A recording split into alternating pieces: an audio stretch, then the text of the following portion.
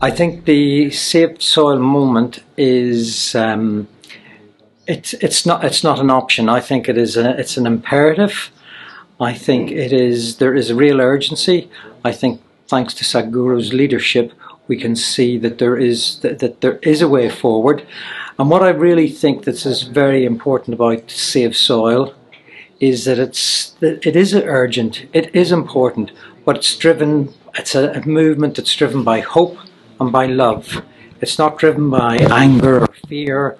It allows people to really connect with something that is fundamentally precious to them, or to reconnect to something that is actually precious to them.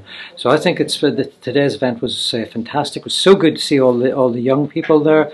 They obviously will move this forward in many generations to come.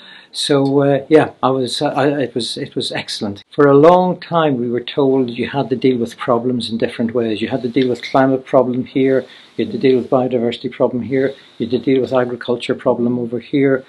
I think actually what we've actually realized now is that you can't deal with these problems separately. We've got to start to really bring them together, and we need to actually identify a common starting place.